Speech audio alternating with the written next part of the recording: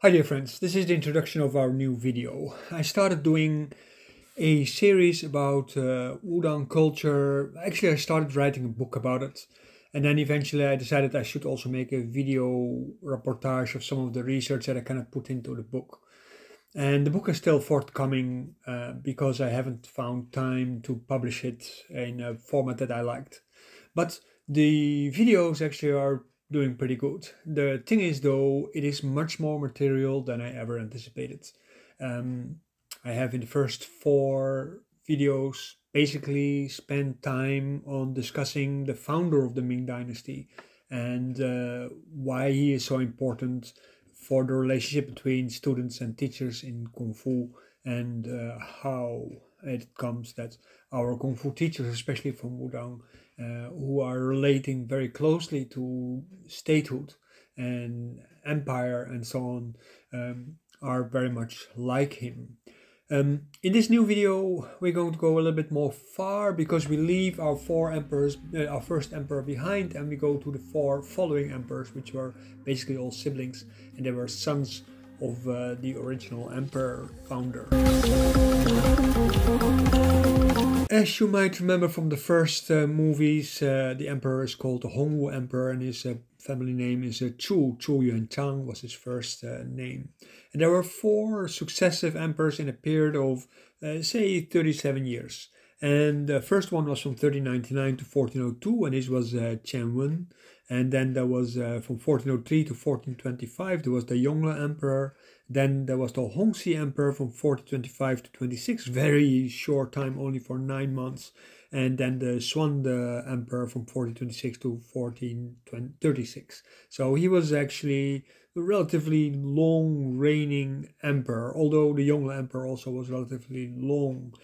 The Chen emperor, he had, like his father, the capital in Nanjing, but the Yongle emperor moved to Beijing, and they had a particular kind of building style. This building style was also transported to the Wudang Mountains when they started building all kind of temples there, because of the relationship with Yongle and Taoism and Zhang Sanfen. Jiang Wen started his reign with a coup from his father actually, and he was very quickly succeeded therefore by the Yongle emperor who went in rebellion. Yongle was then succeeded by his son Hongxi, but he also didn't agree with Beijing. He left and he tried to actually return to Nanjing, but the court, who just had gone through the traumatic experience of moving the capital from one city to the next, didn't really feel good with it, and one way or the other, after 9 months, he was no more emperor, he was no more alive also. And then Xuande took over, and his name is also part of the name of my Shifu Yao Xuande, and I always thought it was very interesting, so we'll go into that eventually also, but not in this video. He further established the capital in Beijing, and as a result of that, since that time, Beijing has been the capital of China, and Wudangshan was sort of like a shadow capital. In this period, some gradual changes were introduced into the Ming state, and the Hongwu emperor might not have agreed with all of them. As you know from the last video, at the end of his life, the Hongwu emperor was a little bit paranoid here and there, so he pulled more and more things towards himself, and he became like a micromanager, a little bit like China is at this moment, also in a similar kind of state. Of course, Xuande, the one that I mentioned before, Xuande reestablished a buffer between the bureaucracy and the emperor. And this was a function of grand secretaries. Grand secretaries had to advise the emperors on policy, and they established what is called Neko. This is what is called the inner court. And inner court, of course, also is a very important concept in the changes of Neidan alchemy in the Ming dynasty, which became much more abstract. And because so much closely allied with the state, the Neko, the inner court, is the place where the spirits of our body are gathering together and make decisions for you, mind, you as a person who are the emperor, of course. The Yongle emperor, on the other hand, who came before of that, is especially very important for Wudang because he gave this assignment to build all these temples. And at this moment, when you come to Wudang, you can see that the temple areas, they're all from this style. The Ming dynasty buildings are renovated, but the Tang dynasty buildings and the Song dynasty buildings that are there are still in a much more worse state because they represent a completely different kind of culture. Very recognizable for the temples of Wudang Mountains is the red walls. This cinnabar kind of walls, this iron oxide kind of color wall, stone color walls. These are the same as the walls of the Forbidden City are painted in. And these are very much typical for this period of architecture. What I remember when living in Wudang, everybody always talked about the Yongle Emperor and everywhere right, like, oh, he's such a great master and stuff, like such a great emperor. And he did so much for Wudang Mountains. But at the same time, you have to not forget that he continued the military forcefulness of the reign of the Hongwu Empire. And this is not necessarily a good thing, but it is also part of the attitude of the different Kung Fu schools in Wudang Mountains. It's all very militaristic. As a pacifist, I had a very big difficulty with it, and I came there to learn about Taoism because at that moment Wudang Shan was the most accessible, and also because my teacher knew. He referred to that. He said, like, you have to go there to finish your studies so that you understand very deeply what it is all about. And I definitely learned a lot over there, and it really revolutionized a lot of my own personal thinking and changed me to a point where I realized a lot of the things that my teacher Liu told me I didn't really properly understand before, and I came to understand them more. I understood some of the practices, but the cultural context and the moral context behind them was vague, you can say. You see, the young emperor, he did a lot of things. He did not only build this, he also sent out the eunuch Zheng Ho to establish ties with countries like India, countries in Africa. He went to Australia. And there was even a story about Zheng Ho if the next emperor wouldn't have cancelled his exploits, then he would definitely have been sailing into Lisbon in Portugal one day because he was traveling more and more and he was following the coast and getting further and further from China. So then China would have discovered Europe and everything would have been completely different. And this is a little bit what you see in modern Chinese politics. They say, well, this would have been our heritage and not your heritage. As a sort of envy between China and the West. One other thing that I think that is very remarkable is that the exploits of the eunuch Zheng Ho and his travels throughout the African and the mainland continent, but especially Zheng Ho, of course, to the sea. When you think about the Belt and Road Initiative, the Belt and Road Initiative follows to a large degree the exploit of Zheng Ho during the ocean travels. Xi Jinping, in that sense, is definitely inspired by Zheng Ho's work for the Belt and Road Initiative to at least a part, recognizing what is really important, and he sees in his heart probably this as the influence sphere of China, where China should basically lead. What stayed in that time was the tribute system. And then you see there's also now that China is basically trying to establish a tribute system where the countries which are client states of China, one way or the other, they're not going to get conquered, but they have to pay tribute, a sort of a tax to make sure that they don't get conquered, probably, something like this. The loan system that they use internationally is also a little bit based on the idea like, okay, we make you dependent, so that means you owe us and you have to pay us tribute, and that can be a vote in the VN or it can be anything else to make sure that we stay off your back. All these four emperors, they privately adhered either to Buddhism or Taoism, and they did so in a private setting. In the public setting, they adhered to, in the public life anyway, they held on to Neo-Confucian orthodoxy. And Neo-Confucianism seems very interesting because it merges a little bit with ideas from Buddhism and Taoism, and more Taoism than Buddhism probably. And it takes a sort of analysis of the psyche or the mind and the sense of reality from Buddhism. So that is very interesting, but they're also sometimes a bit radical in some some thinking. The Yongle Emperor, for instance, he supported the Da Chuang, that is the great books. And these are a bunch of anthologies and commentaries on the famous Neo-Confucians Zheng Ho and Zhu Si to promote moral values and ethical behavior. We're going to talk about these topics in a bit. These principles, they are very strong in Wudang Taoism, and they said without studying Confucius, you can't study Taoism. And that is basically what the emperors also basically suggested. Like, okay, Confucianism is a doorway that includes everything, and then you can go further into, say, Taoism or Buddhism in that sense. So they tried in a way, in their own private approach and in their public approach, to integrate Buddhism and Taoism within this Confucian practice, as Neo-Confucianism in general did. The great teachers of Neo-Confucianism were from the Song, like Zheng Ho, Zheng Yi, and Zhu Si. Further, also for Taoism, their Neo-Daoism, which was influenced by then Confucianism, of course, they go back to Lu Dongping, which is also from the Song dynasty, and Zhang Sanfen is also from the Zhong dynasty. Zhang Sanfen is supposed to be a student of Lu Dongping. Zheng Ho and Zheng Yi, they were brothers, and we'll talk about them a little bit later. Let's first talk a little bit about Zheng Yi. He lived from 1033 to 1107, and he was a Chinese classicist.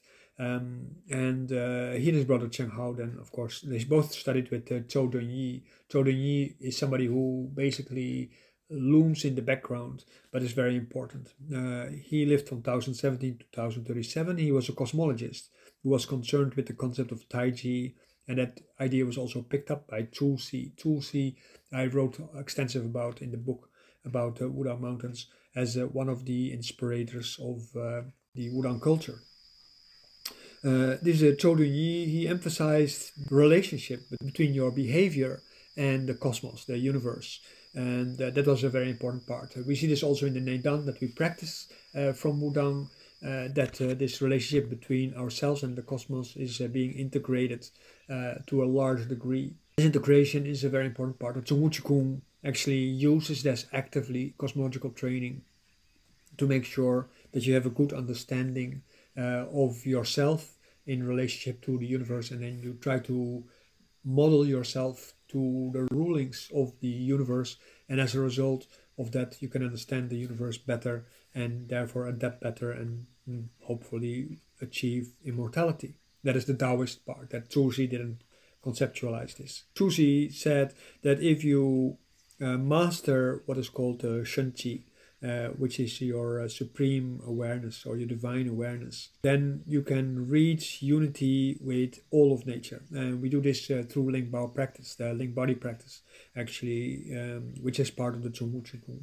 He popularized the common Taiji diagram also. He exploited the idea, which is also done by other people. Zheng Yi and Zhu were the founders of what is called the rationalist school of Neo-Confucianism, and Zhu there being the architect of Neo-Confucianism. So it means that his ideas penetrated most far, and I think, if I remember well, I have a video about it, so I'll put a link also in there if I can find it back. Let me explain a bit about Zheng Yi. Besides being conservative, who was not really in favor of women, he also had some interesting theories. His principles of morality, in that sense, they are still used up to the modern day. When I went to China, all the women that I talked with, and I did a lot of interviews for my research also, they all emphasized their dependency on family principles and so on. So for this you have to look at my videos also about family, to understand what is actually meant with that. And so don't think about your own family as a compensation for that. It's all about the extended family, the patriarchy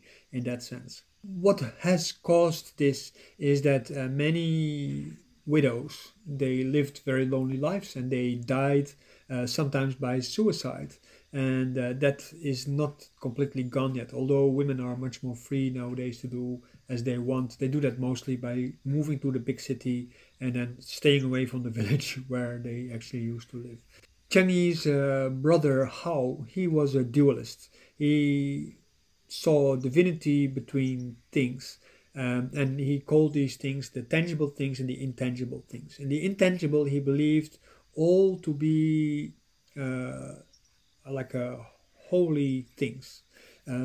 He saw this as a god or spiritual kind of a force. The intangible is all like that, and he saw this all as a unified thing. For people, it is based in our feelings. So our feelings are very important. If our feelings are scattered, we can't experience these kind of things. Yeah, you have our human nature also, of course, rooted in our feelings to a large degree, and therefore also has a big influence on it. And his ideas there can be called pantheistic. And this is also why I very often talk about these kind of pantheistic things in relationship to Wudang Taoism, because Taoism as a whole already is pantheistic. And you really see the influence of Taoism on Confucianism in that. Of course, Confucianism stems from a time when everybody was pantheistic. So the ideas that modern culture tries to impress on Confucianism as a secular way of thinking, like what the Chinese government tries to do, that is of course a bit of a fallacy as a result of that. One more thing that he suggested is that we only see things and people doing things, but we cannot see the action itself. So the action itself is belonging to the how do you say, the intangible things, and these intangible things therefore become important. So when we play Taiji Chuan, for instance, people can see us move, but they don't see how we act. They can't see what we are actually doing. I very often say, like, Qi you can't feel, right? And one of the reasons like this is because of what Zheng Ho suggested, namely that Qi is something that can be seen as a shadow, a little bit like a Platonic idea of reality that we see is the shadow of the reality that actually is, but it is not the same. Because he basically says the action in itself that we can see is not the action that we do, right? So I can see you do something, but I don't know how or what you're acting actually. So the world that we see is an appearance basically of your intentions. And in Taiji Chuan, what we try to do is we try to make our intention in our actions visible through our movement so that people can understand actually what we are doing. That is called clarity in Taoism. Clarity and form and clarity, Qing, Xing, Qing. How suggested that outside Tao there are no things, and outside things there is no Tao. So he basically said that the one includes the other. So the tangible and the intangible also, they include each other. We call things God when we see the mystery of principles, so the Tao Li into the Yiwan Dongxi, in the what we call the 10,000 things, but it is the one with 4 zeros things. We call it divine or divine emperor Di to show it as a ruler of events. And he also said that in viewing reality, when it is changed in terms of principle, it is Tao. Zhuxi, who lived from 1130 to 1200, he was in origin a calligrapher, a historian, he was a thinker, and he was a politician, he was a poet also, so he was doing a lot of different kind of things. And he reshaped Chinese philosophy by re-editing and commenting on the four books which are used for the Chinese exams to get a place into the official courts, to basically up your standing in the world, so to say. This model of education still plays a big role in China in a way, and also our CITO testing are based on this model. Of course, there is a base curriculum, and this base curriculum was in that time the 4 books. Nowadays, the base curriculum doesn't include the 4 books also in China, although people might refer to it. Anyway, the Zhuxi, he wrote on the investigation of things, which is called Gongfu, and also on the development of meditation as the root of self-development. So this is also why in the Wudang area we still emphasize so much effort, to do so much effort for meditation, because without meditation that is not possible. So as a result of that, these 3 became the root for the development of Wudang Daoist practice through Taiji Chuan, through chastity and morality, through pantheism, and through meditation. So this is also how Neo-Confucianism and Neo-Taoism do join on the hip. What we see is that these three emperors, Hongwu,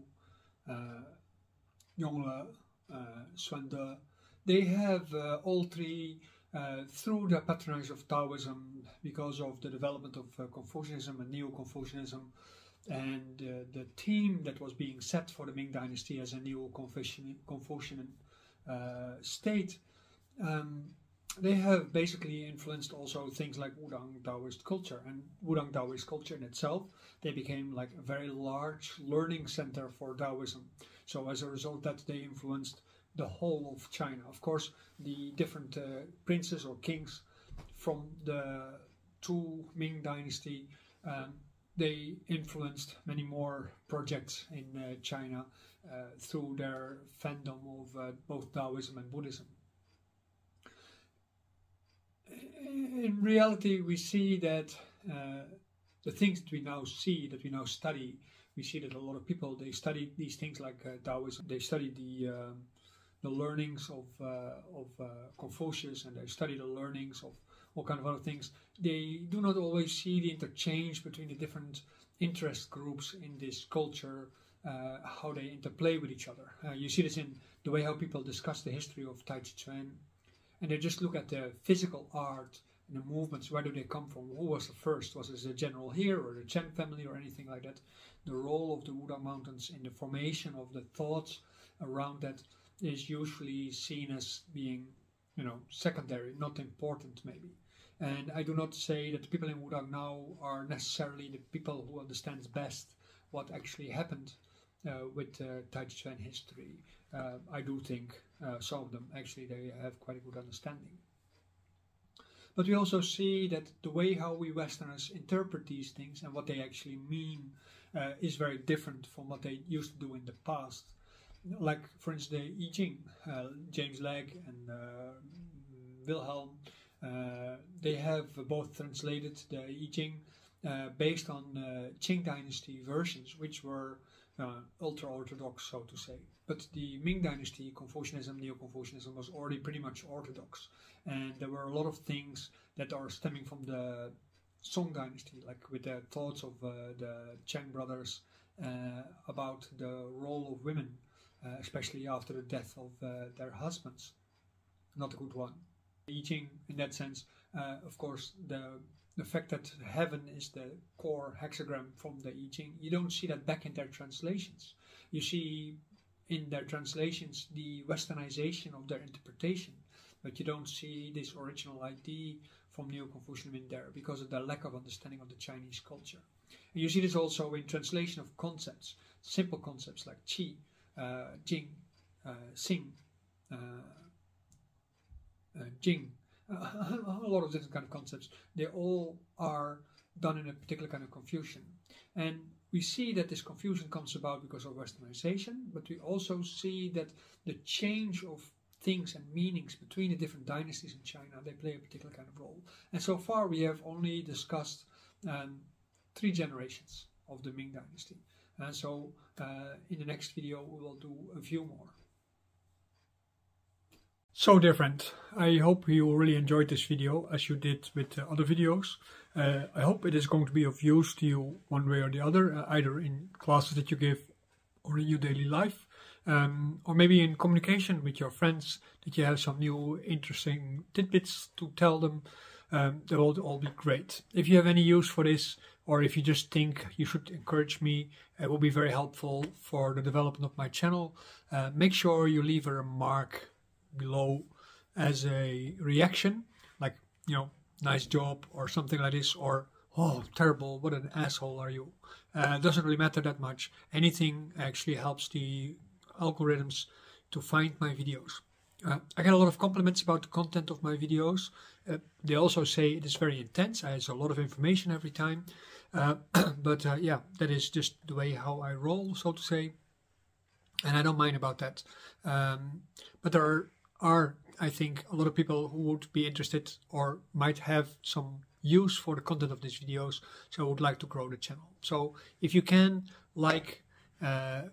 join the channel if you're not joined yet, leave a remark, that will be really very helpful. If you want to go a few steps further, you can either sponsor the video on our Patreon through a small donation every month. That will be really very helpful, certainly in these crisis times. And you can also come to the classes.